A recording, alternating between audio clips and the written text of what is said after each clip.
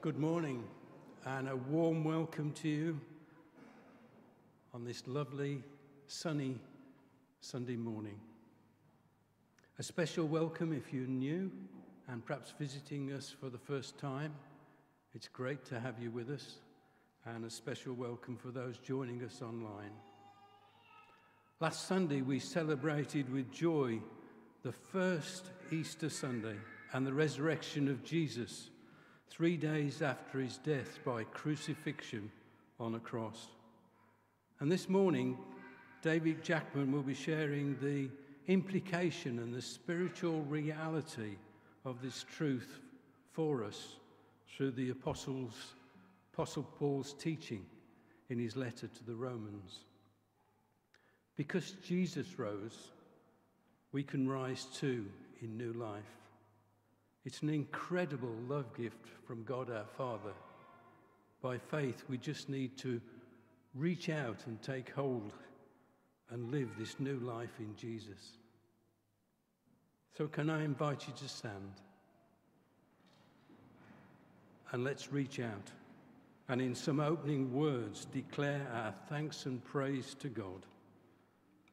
Blessed be God, by whose grace creation is renewed, by whose love heaven is open, by whose mercy we offer our sacrifice of praise. Blessed be God forever. So let's rejoice and offer up our praise as we sing our first song. Let the verses speak to us afresh of his great love as we sing, praise the Father, praise the Son, and praise the Spirit, 3 in 1. Oh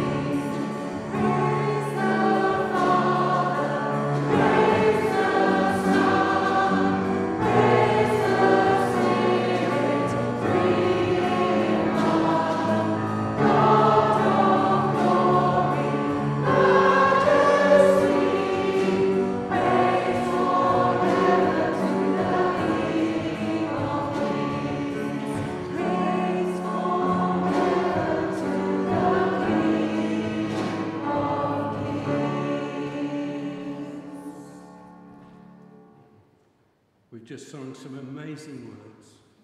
We were without hope, yet Jesus came to reconcile us and redeem us, bought by his sacrificial blood. He's the God who runs to bless us, who restores and frees us, and raises us up in his steadfast love. So let's respond. Let's sit or kneel and still our hearts as we prepare for our time of confession.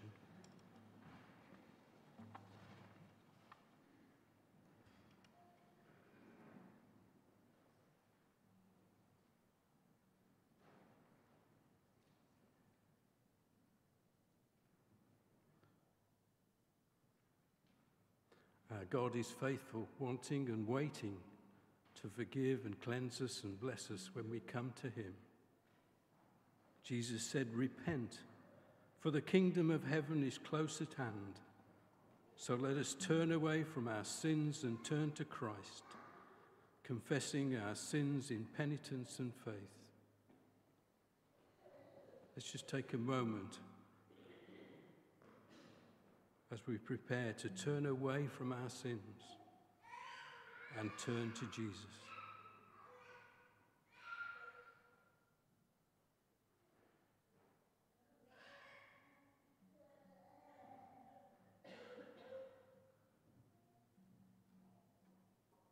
Let's say the confession together. Almighty God, long-suffering and of great goodness, I confess to you, I confess with my whole heart my neglect and forgetfulness of your commandments, my wrongdoing, thinking and speaking, the hurts I have done to others, and the good I have left undone. God, forgive me, for I have sinned against you, and raise me up to newness of life, through Jesus Christ our Lord. Amen. Almighty God, who in Jesus Christ has given us a kingdom that cannot be destroyed, forgive us our sins, open our eyes to God's truth, strengthen us to do God's will, and give us the joy of his kingdom, through Jesus Christ our Lord. Amen.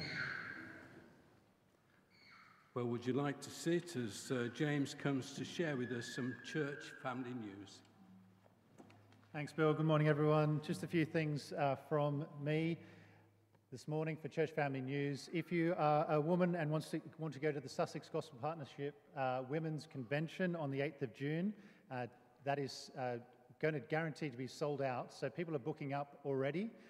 If you want a lift, please email the office, book your ticket online, and put your name down for either the bus or other transportation going to Crowborough for the 8th of June, the Women's Convention.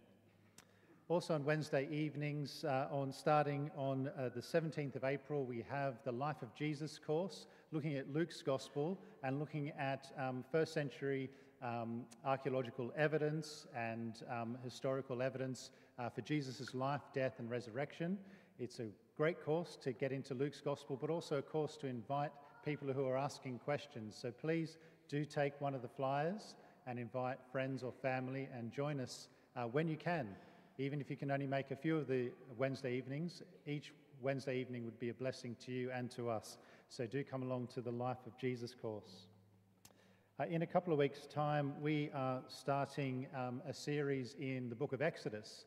So after the service today, we have an Exodus devotional booklet that you can buy for £2. That'll be on sale over in the church hall.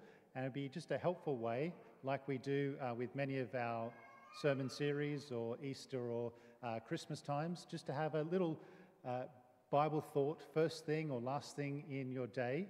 And it will help you get to grips with the whole book of Exodus, but also in bite-sized chunks, feed you spiritually each day. So do pick that up for £2 after the service. I need to read some bands of marriage from some dear church family members. So I'm going to publish the bands of marriage between Edgar's Calnans and Georgia Taylor. both of this parish. This is for the first time of asking. If any of you know any reason in law why these persons may not marry each other, you should declare it. Great, that's 1 out of 3 times of asking. Let's pray for Ed and Georgia. Heavenly Father, we thank you for the gift of marriage. And we do pray that as Ed and Georgia prepare for their wedding day, that they would have their eyes fixed on you. They would have a marriage that has Christ at the centre. Would you bless them and bless us through them? We ask this in Jesus' name. Amen. Great. Well, I think Steffi and Romilly have our all-age slot this morning.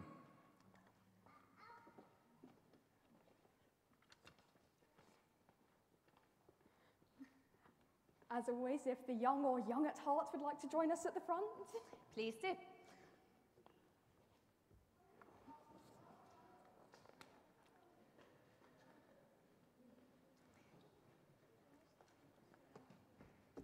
I know we're not quite as exciting as Julian and Anneli, but yeah, do come and join us. Had a good Easter, people?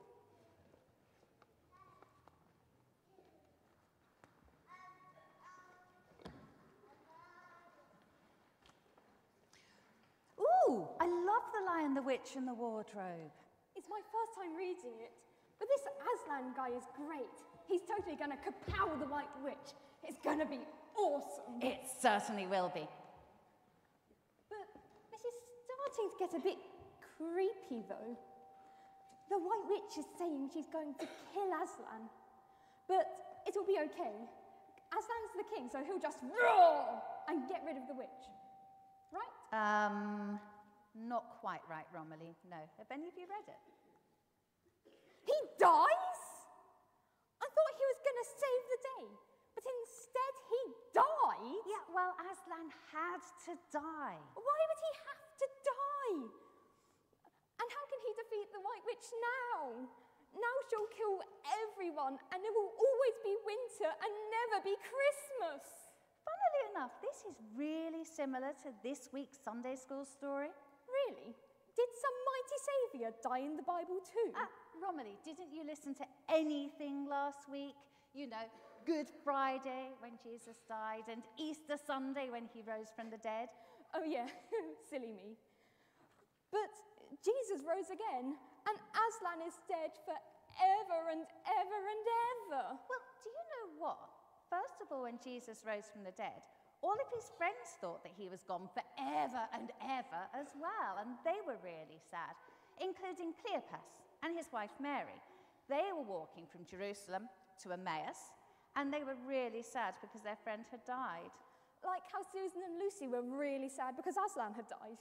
Yes, but while they were walking, Jesus appeared and started talking to them. And then they were mega happy because their friend was there. No, they didn't actually recognize him. They didn't recognize him. He'd only been dead for 3 days. Yeah, but they still didn't recognize him. So Jesus told them, and he showed them that all through the Bible, it was been said that he was going to die, and it was all part of God's plan. Awesome. Have you read The Magician's Nephew? The Who's What Now? Oh, that's the book that comes before The Lion, the Witch and the Wardrobe. And in The Magician's Nephew, it tells us that there's a great evil in Narnia, but Aslan says he's going to come and he's going to defeat it and suffer. Why don't you carry on reading that book?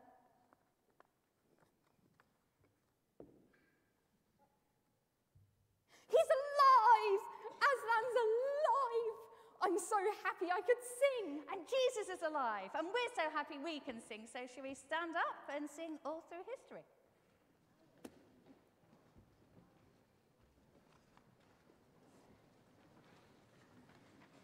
As always, the actions are for the brave and joyful.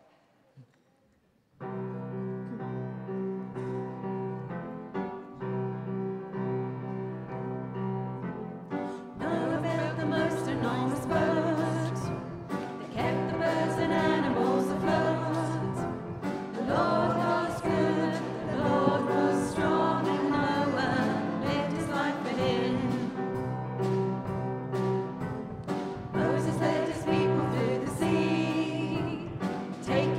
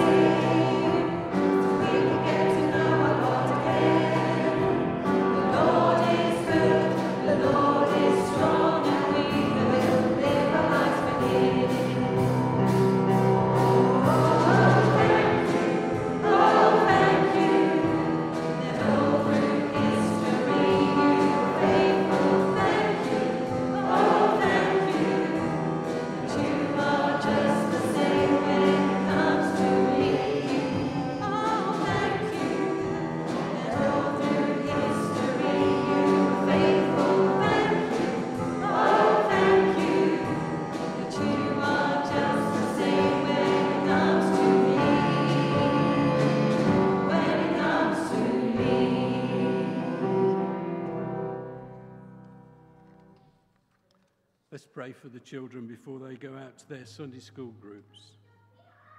Father, we thank you for our children and for us being able to sing together and talk about you and your faithfulness.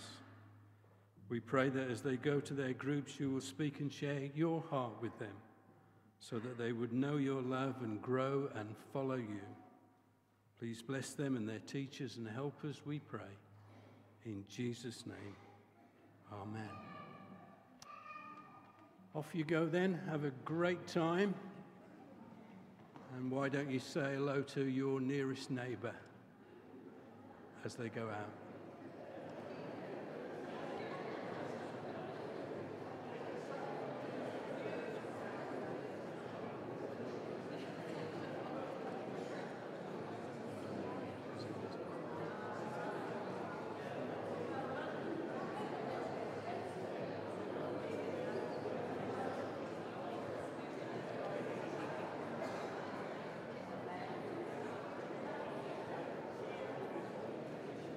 We'll do carry on those conversations at the end of the service, perhaps over coffee or tea in the hall.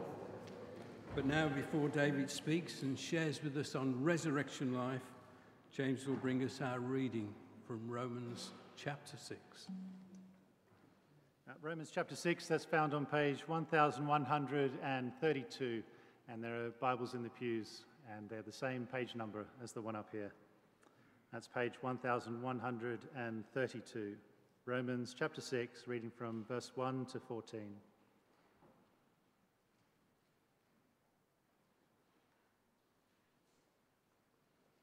What shall we say then? Shall we go on sinning so that grace may increase? By no means. We are those who have died to sin. How can we live in it any longer? Or don't you know that all of us who were baptized into Christ Jesus were baptized into his death? We were therefore buried with him through baptism into death, in order that, just as Christ was raised from the dead through the glory of the Father, we too may live a new life. For if we have been united with him in a death like his, we will certainly also be united with him in a resurrection like his. For we know that our old self was crucified with him, so that the body ruled by sin might be done away with, that we should no longer be slaves to sin, because anyone who has died has been set free from sin.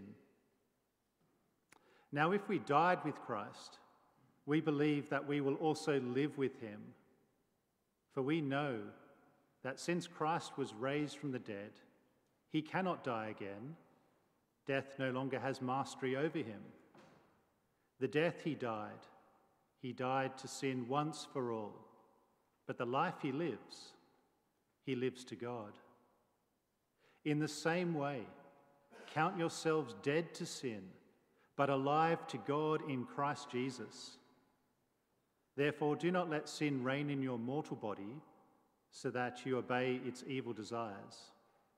Do not offer any part of yourself to sin as an instrument of wickedness, but rather offer yourselves to God as those who have been brought from death to life, and offer every part of yourself to him as an instrument of righteousness. For sin shall no longer be your master, because you are not under the law, but under grace.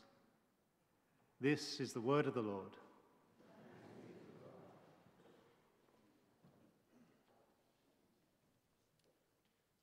much, James. Let's pray together and keep our Bibles open here at this wonderful passage. Almighty God, we bow in your presence. May your word be our rule.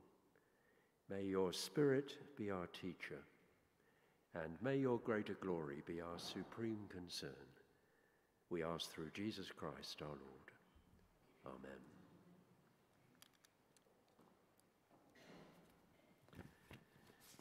Amen. Easter brings us to the heart and core, at the very foundation of our Christian faith.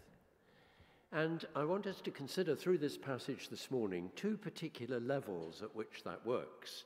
The first is the historical level of the events that we were looking at last Sunday on Easter Day itself, that Christ died for our sins, that he was buried, that he was raised again, and that he appeared to his disciples. The historical events of what really happened through the death and burial and resurrection of our Lord Jesus Christ. And they are the foundation on which the whole of our Christian faith and practice is built. That's because the events of Easter provide the answer to the most important question that any human being can ask.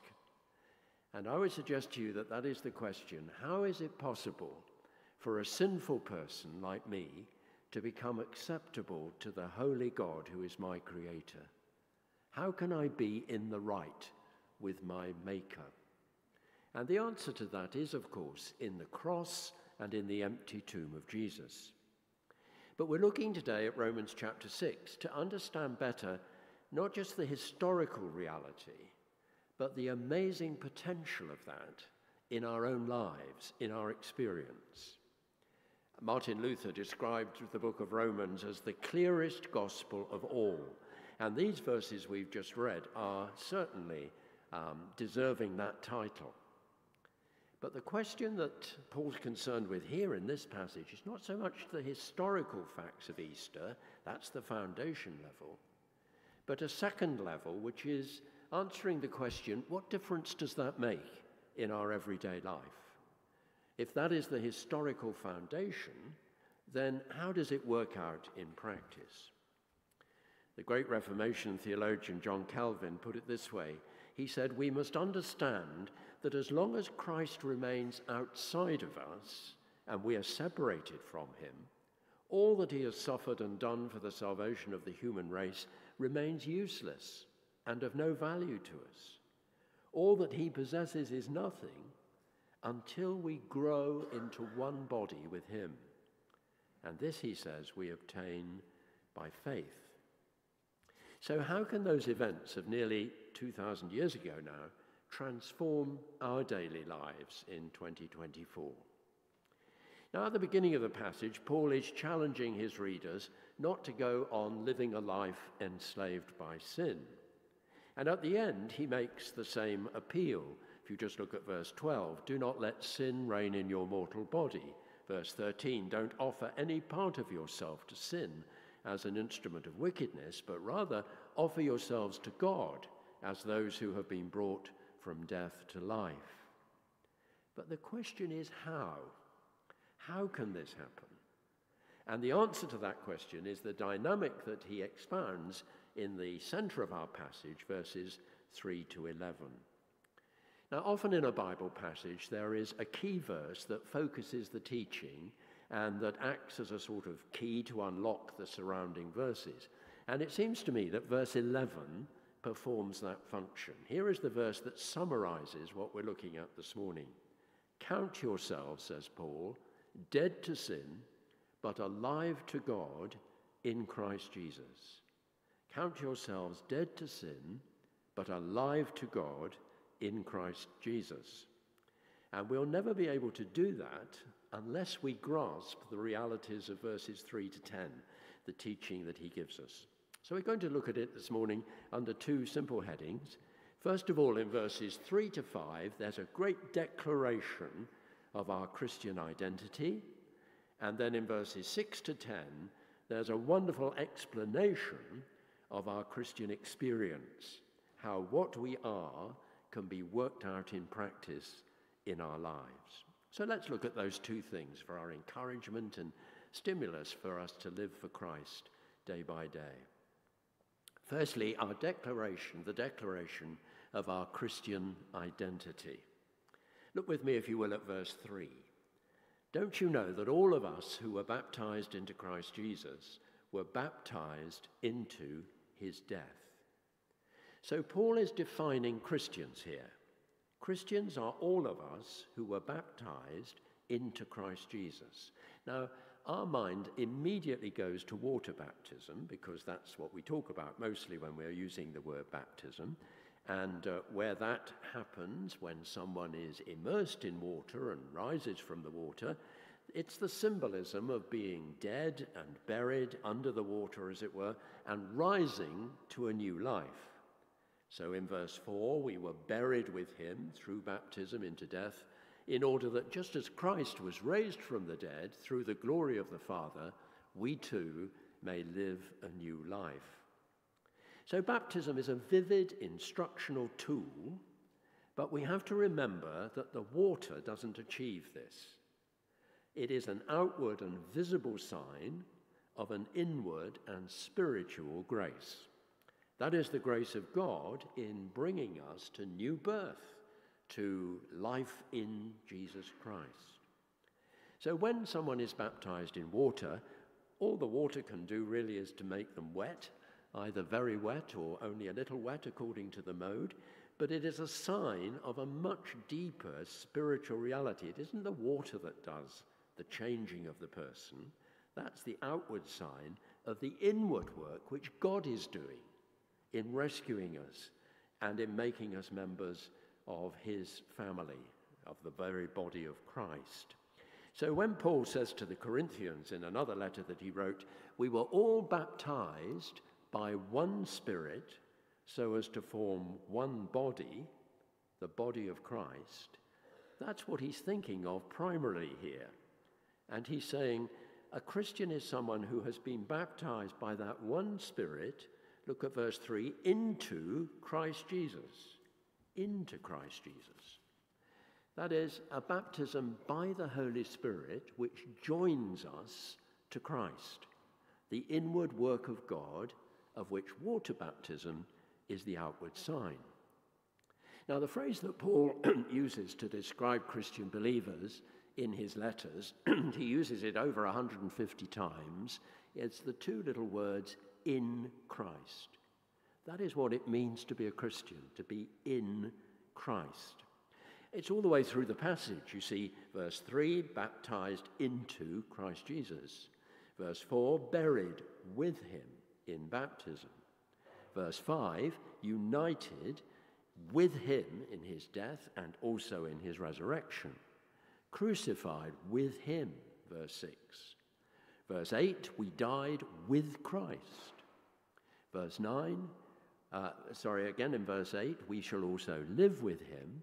And then our key verse, verse 11, count yourselves dead to sin, but alive to God in Christ Jesus. So union with Christ is the theme of this whole section that applies Easter to our lives. See, it's wonderful to know, isn't it, that our sins have been forgiven. But that is only the start of our blessings in Christ. We've been joined to Christ. We've been united to Christ. We are alive to God in Christ Jesus. And that is why we're alive to God, because we are in Christ, who is alive forevermore. It is though we are a part of him. Jesus himself said, he's the vine and we are the branches. And when Jesus died on the cross, he died there as our substitute, as he took the punishment that we deserve, but also as our representative, so that in his death we died. That's what Paul is saying here. The power of sin was broken because his death was accepted by the Father as our death. That's the death that we deserve to die eternally because of our sinful nature and behavior, but Jesus died that death as our substitute, as our representative. So as far as God the Father is concerned, in Jesus we died. That old way of living was finished. It was buried with him. But if we are identified with Christ in his death and burial, what's the outcome? Well, verse 4 is very clear, isn't it? Just as Christ was raised from the dead through the glory of the Father, we too may live a new life, a resurrection life in the power of Jesus, because we are in Christ. Literally, verse 4 ends saying, we might walk in newness of life. So here is the great declaration for every Christian, everyone who repents and believes the good news of the gospel, that in Christ's death we died to sin. And in Christ's resurrection, We are risen to live a new life through the power and enabling of the risen Lord. And verse 5 sums up that certainty wonderfully, doesn't it? Let's just look at that verse. If we've been united with him in a death like his, we will certainly also be united with him in a resurrection like his. Now, I think it's important to see that Paul is not saying we have to make this happen. This is the reality of God's work. This is what God has already done. It's all past tenses. This is God's work through the death and resurrection of Jesus. It's through the glory of the Father, as verse 4 says. So at the cross we see God's work for us in bearing the punishment of our sin, the death that we deserve, so that in Christ we are dead to sin. And then in the resurrection we see God's work in us as he unites us with Jesus. And that verb united, which is in verse 5, is a word that's used literally to mean grafted into or planted together with, growing together. It's like the idea of a shoot being grafted into a rootstock, and the parent plant life flows through the new grafted shoot in making it a new plant. We're in Christ. He is our life. That life flows through into our experience. It's not something I'm hoping for. It's not something I'm striving for. It's not something I ought to do. No, it's a declaration of reality.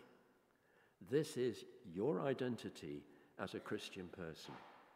We died with him. We are buried with him. We have been raised with him to a new realm, a new life. We are a new creation in Christ Jesus.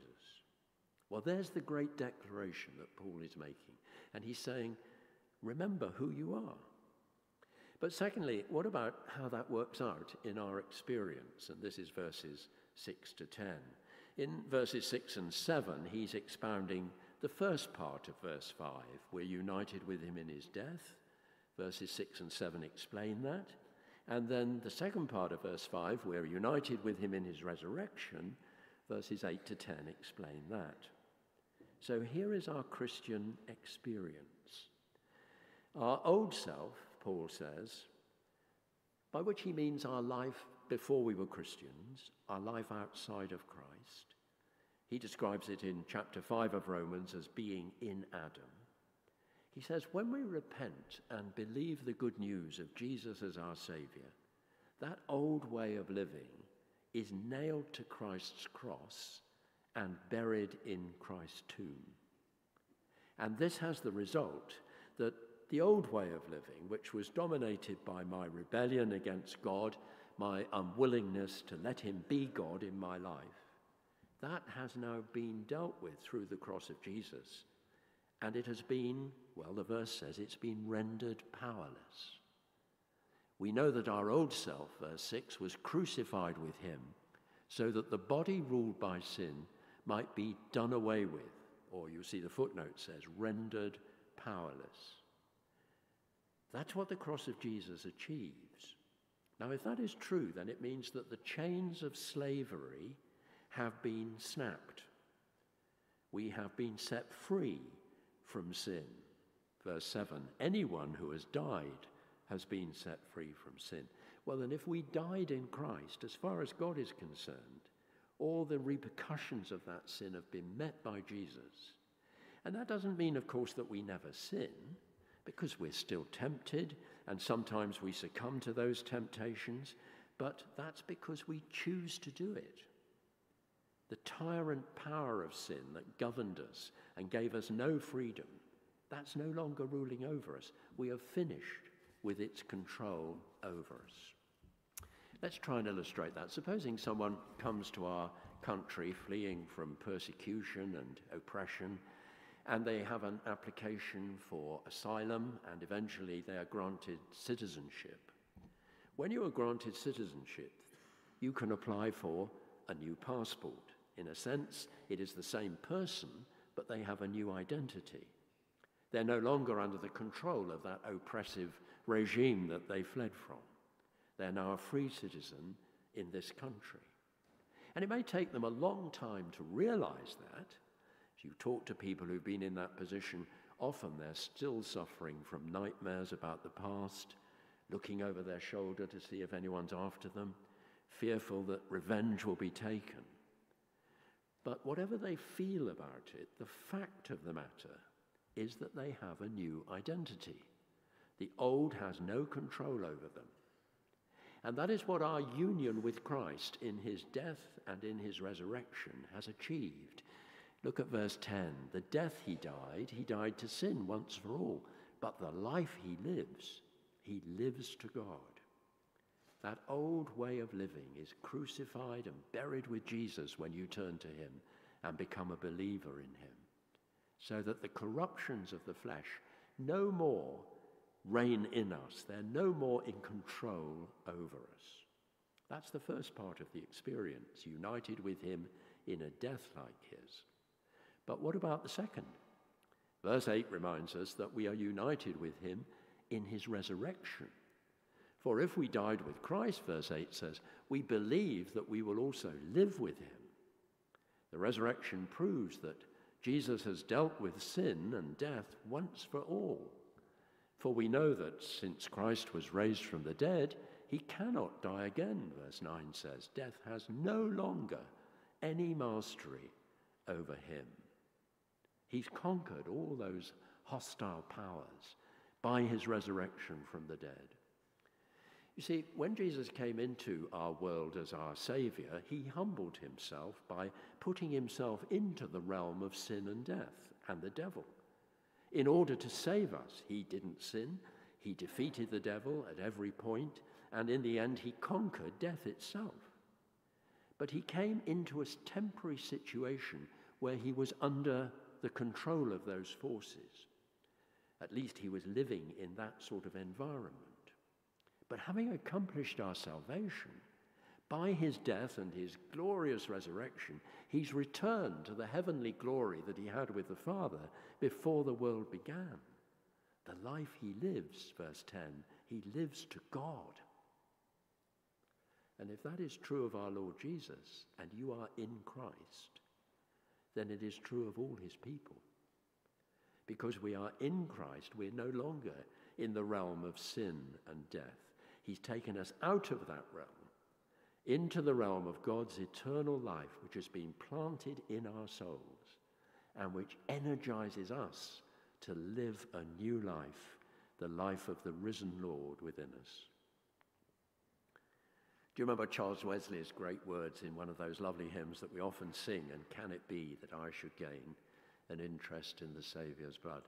One verse says, long my imprisoned spirit lay, fast bound in sin and nature's night. There you are, there's the bondage, the slavery. Your eye, thine eye, diffused a quickening ray. God shone his light into our lives. I woke, the dungeon flamed with light. My chains fell off, my heart was free. I rose, went forth and followed thee. See, that's the experience that he's talking about. How can Easter, with its declaration of new life in Christ, impact our daily experience? Well, there's one more ingredient before we finish. Let's go back to our key verse. In the same way, verse 11, count yourselves dead to sin, but alive to God in Christ Jesus. Here is the connection. This is what faith does. Count yourselves. It's an interesting word. Some translations have reckon yourselves. Another one says consider yourselves. Gives us our English word from the original Greek word that gives us the word logic. See, what he's saying is counting yourself is an activity of the mind. You start with the facts that are established and accepted. Christ died, was buried, and rose again for us. Then you draw the conclusion from the facts and you apply it by acting on it. That's what faith does. Counting on what God has said and done. Probably most of us have some cash somewhere on our person this morning, and if you take out a banknote, you see those familiar words which we don't often read, but they're on every banknote. I promise to pay the bearer on demand the sum of £5, 10, 20, whatever it is. And there is the signature of the chief cashier of the Bank of England, which is the guarantee that the promise will be fulfilled. And we don't think about it, we just use it, obviously, as money in the ordinary way every day. But the Bank of England, because of its vast resources, can make that promise a reality. And so it is, you see, in the Christian life.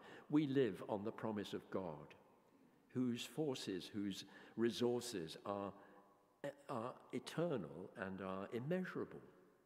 And the promise of God established in Scripture is that as we count ourselves dead to sin, we will be alive to God in Christ Jesus. It's a wonderful thing to know that, isn't it? It's not wishful thinking. You can count on it because it's true. This is what God says about our identity. And our identity is worked out in our experience. We're no longer under the rule of sin. And though we shall one day die, unless the Lord returns first, death has no rights over us. It is but the gate to life immortal. We are alive to God in Christ Jesus, and we always will be. Nothing can separate us from the love of God in Christ Jesus our Lord, not even death. So count on it. And here and now, we receive new life from him because there's this vital union with Jesus, which means that the risen, all-powerful Lord is sharing his life with us. We're in Christ, and he's in us by his Spirit, so that we can experience the life of God in our human souls. And all our spiritual life and power come to us through our union with the risen Lord Jesus. And what he'll do is go on transforming us into his likeness as we draw on his power day by day. So how does it work? Well, when we're facing temptations, we say, Lord, I can't overcome this in my strength. I'm looking to you for your strength. Lord, give me the strength now to resist this temptation. And he does, because you're alive in Christ. I need courage in this situation, Lord. I'm not brave enough to cope with it, but you can give me your strength. And he does, as you put your faith in him and derive it from him. When you're perplexed and confused, he will guide your pathway if you ask him. When you're fearful of the future, he will give you the assurance of that eternal home in heaven and of the fact that he'll be with us every step of the way till we get there. When you're discouraged and downcast, he can lift you up if you lift your eyes to him and trust him. Lord, live your life through me. That's the daily Christian prayer. I count myself dead to sin, but alive to God in Christ Jesus. So I'm not going to let sin reign in my mortal body. I'm not going to offer any part of myself as an instrument of wickedness. But here I am, Lord, each morning, every day, offering myself to God, verse 13, as one who has been brought from death to life. And I want to offer every part of myself to you as an instrument of righteousness. This is not about feelings. It is about the fact of who we are in Christ and how we can experience this gospel miracle in our lives day by day. One last illustration. If we were to go this afternoon to Gatwick Airport and watch people as they are getting on planes to go all over the world, one of the things that strikes you as you look carefully is that people go with varying degrees of confidence to get on a plane. There are some people who do it every week of their lives. It's just part of what they're used to. They don't think about it. But there are others, perhaps, for whom it's a very rare occurrence, and they're a little bit nervous, and it's almost one step forward and two steps back. But all of them, whatever they are feeling, whether they're confident or not, if they, by faith, commit themselves to that plane, what they are doing is trusting the plane's ability to get them to their destination. It's a greater power to which they commit themselves, because humanly speaking, the law of gravity says you can't fly, you're bound to the earth. But the law of aerodynamics, or whatever they are, the principles that have been discovered, mean that all the time you're in the plane, you benefit from that superior power of those jet engines that takes off and transforms your context overcoming the down drag of gravity, and brings you from Gatwick to wherever your destination is. And when you arrive and people say, "Oh, how did you get here?" you say, "I flew." Well, no, you didn't. But you were in the plane. The plane flew. That was where the power was. And you trusted it. And it brought you to your destination. And it's rather like that with our Christian experience. We are in Christ. We draw upon his limitless resources. Count yourselves. Yes, God says it. I'm going to trust him. So I'm counting on it. That he will be my strength. He will be my life. And the reality of Easter will transform our everyday experience. And if we live like that, it will be noticed. The world will begin to see that Christianity is not just a load of religious ideas. Christianity is a dynamic experience of the living God and his resurrection life, even in us, his people. Let's pray together.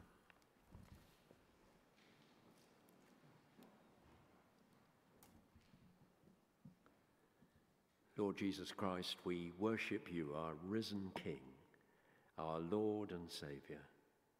We praise you not only that you went through death and triumphed over it in the glorious resurrection by the Father's power, but we thank you that you care for your people, and all that you are in yourself you make available to us because we are in Christ and you are in us, the hope of the glory that is yet to come. So we pray that this week, Lord, you'll help us to draw on those heavenly resources. Thank you that there is no limit of your power. Thank you that you're able to transform our situations as we trust in you.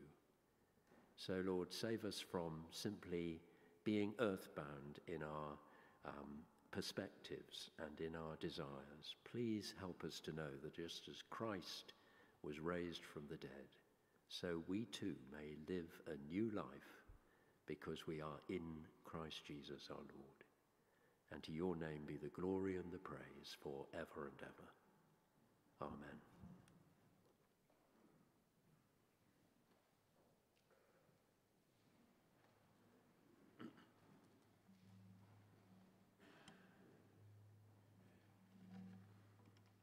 Thank you, David. Well, let's stand and respond to God's love in all that he's done for us and gives us, as we sing a hymn that contains the full gospel message. There's some duplication on your service sheet, so do follow the words on the screen. Let's offer up our praises as we sing One Day.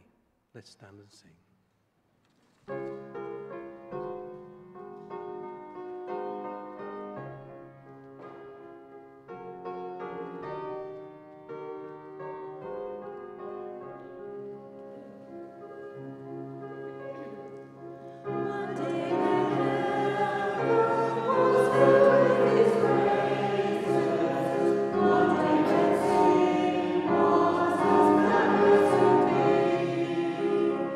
Jesus, take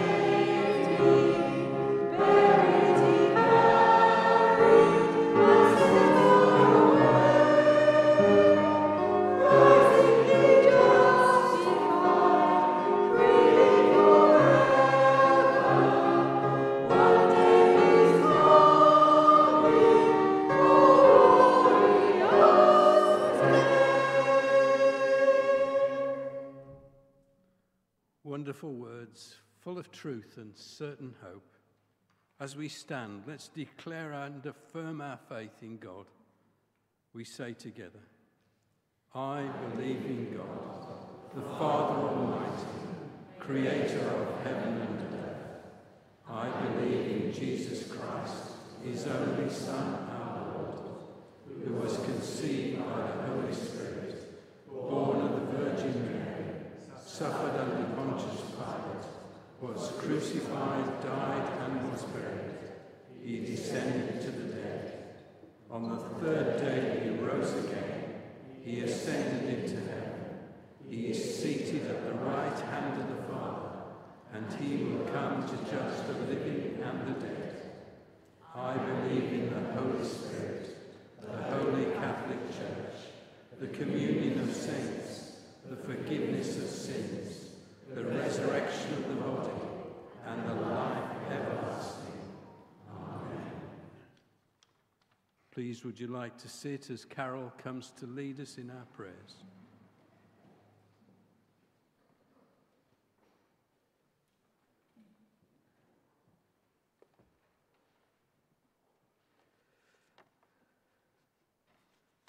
Let us pray. Thank you, Father, for the new life we have been given in Jesus. May we share it with others. Lord God, we come to pray for our world. We lift to you those people in Taiwan who have been shocked and devastated by the recent earthquake. Please help the rescuers to find those buried under the bricks and rubble. Comfort those who are bereaved. Bring healing to the injured. Help with the rebuilding of areas badly damaged, and use the Christians there to share your love. Amen.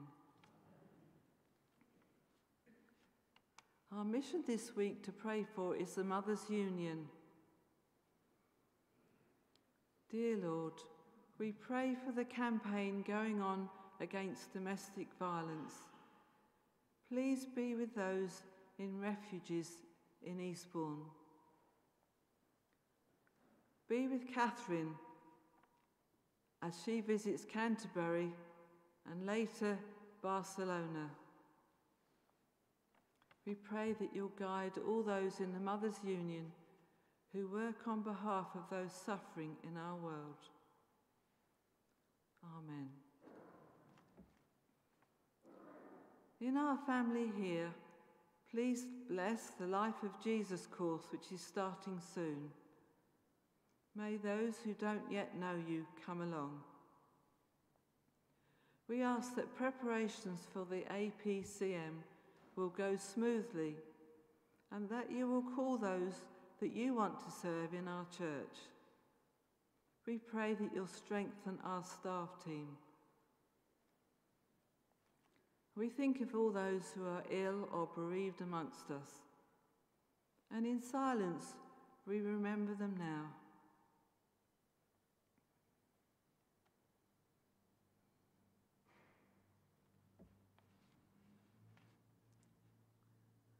Then the collect for this Sunday, the first Sunday after Easter.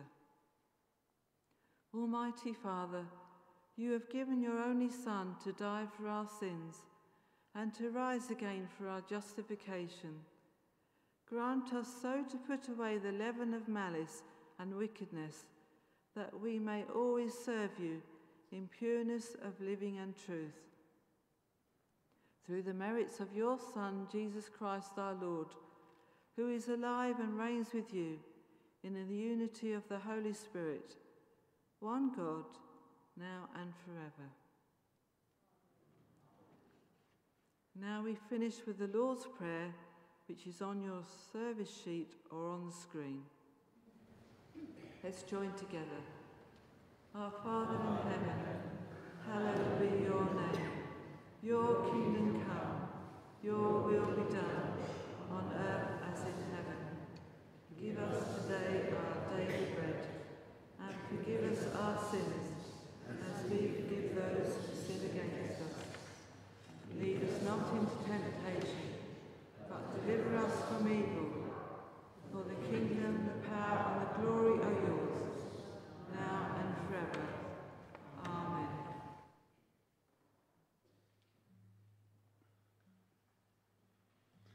Thank you, Carol.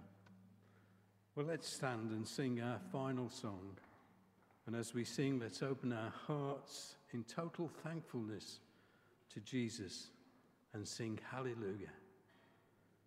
We sing what is our hope in life and death. Let's stand and sing.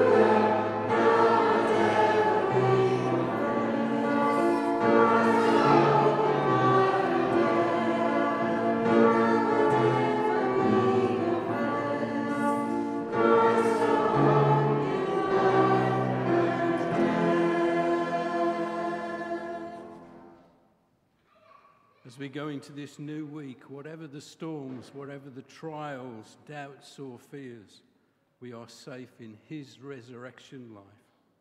So let's offer ourselves, our time, our talents and all that we have as we say our offertory prayer. We bring you only what is yours, Creator God, that you might use this offering and the giver for the building up of your kingdom and the glory of your name. Amen. Please do join us in the hall for refreshments after the service, and if you would like prayer for you or a loved one or a situation that's heavy on your heart, then members of the prayer ministry team will be in the side chapel on my right, ready to pray with you. Let's close our service with a blessing. May the God of hope fill you with all joy and peace in believing, so that by the power of the Holy Spirit you may abound in hope. And the blessing of God Almighty, the Father, the Son, and the Holy Spirit be amongst us and remain with us always. Amen. Amen. Do join us again next Sunday, and have a great week.